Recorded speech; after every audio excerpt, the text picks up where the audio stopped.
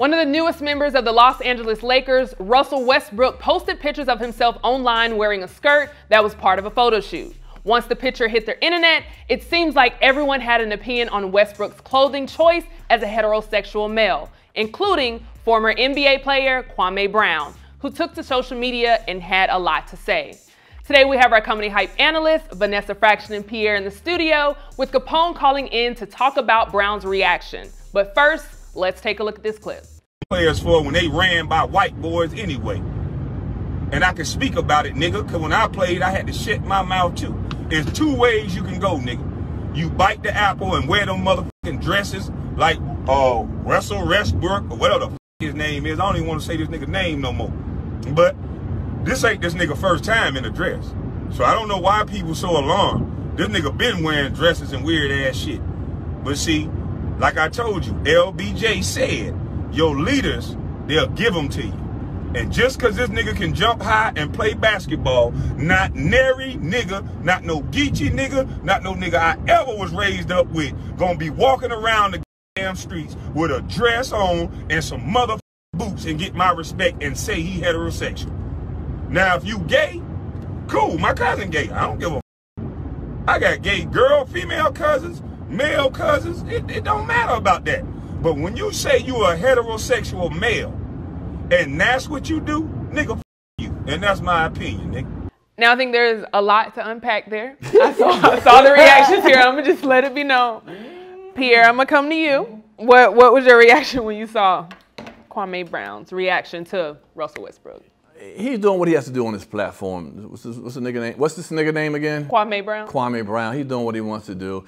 Talking about like, you know, you gotta be like his whole thing is to be a man. You gotta be a thug ass nigga from the hood, hood. Oh, shut the f up, nigga. There's different motherfucking real men that ain't in the hood, nigga.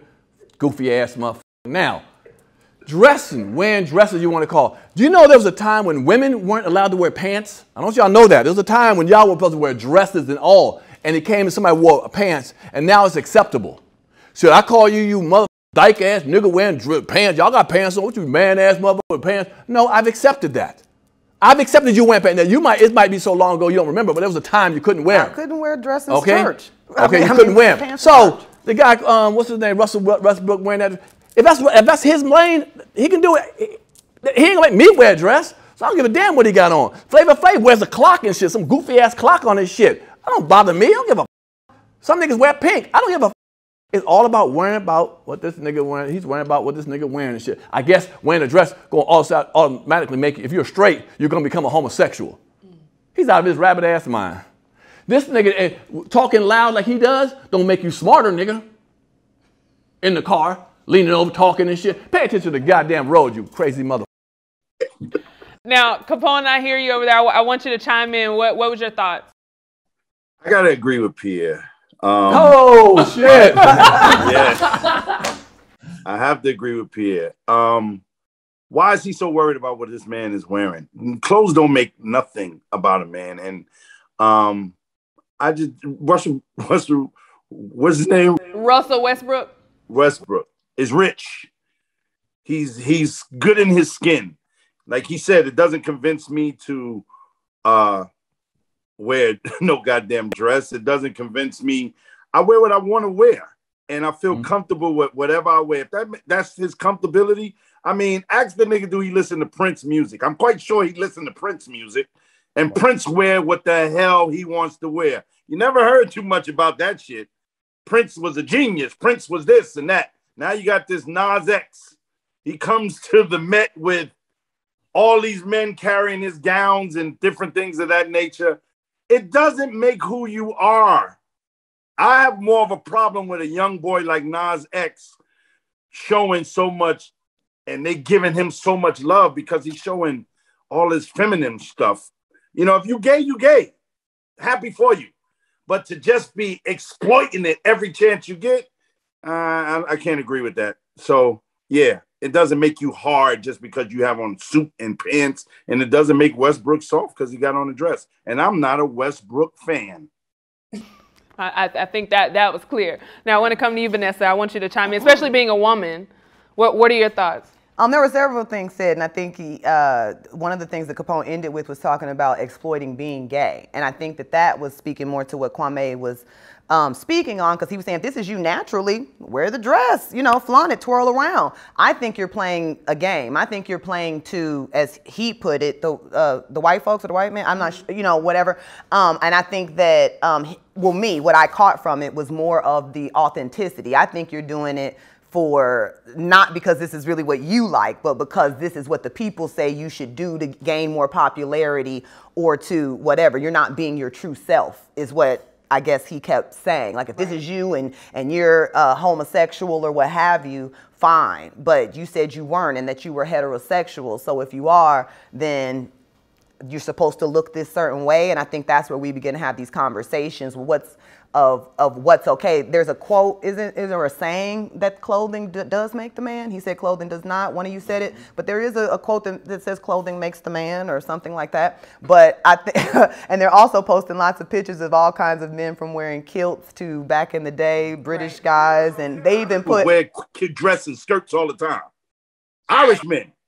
Yeah, that's what you're talking about. They were talking about pastors wearing robes and different things like that. The point that I like, I guess, out of all the points is maybe what Pierre said, was the fact that there was a time that women couldn't even wear pants. Right. And we're still having issues with the things that women can wear and cannot wear. So now that it's acceptable that you can kind of wear whatever you're comfortable with, why can't we be okay with that? You know what I mean? Right. If I don't like Lil Nas X, I didn't like Lil Nas X because he looked unattractive. Prince wear that stuff. I didn't care what sexuality he was. I wanted to kiss him. You know what I'm saying?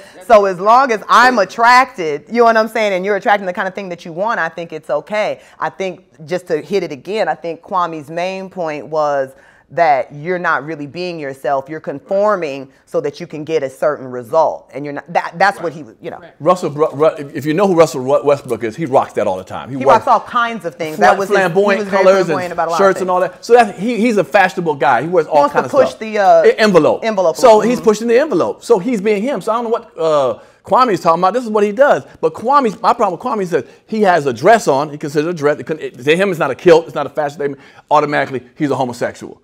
Cut all that out, bro. Even the thought process, cut it out. Just because you're wearing that don't make you gay. The third thing is that, first of all, Vanessa made a very valuable point. That ain't Russell. He's not performing for no white man. If you look at the smartness, we're talking about it right now. And if you look at it, he's doing it for publicity. But that's his point. But that was Kwame's point. And the same with a lot of people, since we're in wonderful comedy hype, there are certain comedians that do certain things. This isn't the natural you. You do it so that I can get a certain result, whether it's a shock value joke. Cat Williams. You think Cat Williams dressed like that? That's a normal way niggas wear what Cat Williams wear? He wears some wild, outlandish shit. Do you think that's how he normally dresses? I think that's how he walks out. I haven't hung out with him outside of anything to know what he wears. But I do think that a lot of people are doing certain things for publicity, whether it's shaving your hair off, whether it's wearing a dress as a man, whether it's flaunting certain stuff. I think my girl Erykah Badu wears some crazy stuff at times. Yeah, and is all of that attention seeking? Is it okay to want attention? Yes, right. Is that the question? You know what I mean? We're in the business of eyes. I think, we're in the business of eyes. I think people are just, maybe there's to some people, and I think maybe like Kwame, there's a line for them between of like what's the difference in being fashionable and then and then being exploitative of people's feelings when this isn't really who you are. I know certain people, I don't even think they're really gay. They just say they're gay right now or non-binary because that's what's popping right now. You know what I mean? I could easily say I'm non-binary. I just chose to marry a man. Right. And I may get a little bit more popularity saying that I go by certain pronouns or whatever because that's the it thing. And I think that that's more what he was speaking to, is that so many people are jumping on bandwagons and stuff like that for publicity, for a monetary gain, for whatever, to fit in, to conform. And the question is that okay? Right. Yeah, I think it's, as you see, it's a topic, like you said, Capone, we're talking about it, and I think it's just going to continue to be a conversation as we, like you said, when women once weren't able to wear pants, it takes time. It's probably going to be one of those things that is a continuous conversation of, are we ever going to reach a point? Are you okay with your dude pulling up in a skirt, Symphony? Is that a fashion choice that you would like from your... Before we go, I just got one more thing to say. Go ahead. Why did it bring to the attention of Kwame?